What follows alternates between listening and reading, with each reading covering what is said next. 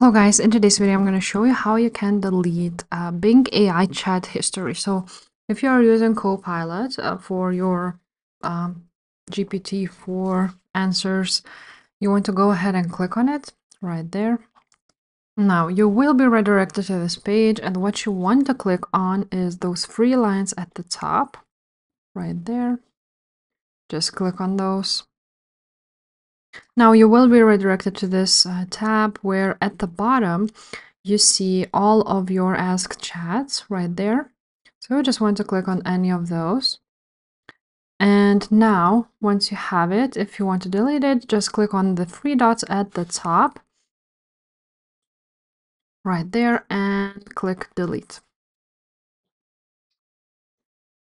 And now once you go back to the chats, as you can see, the one was deleted.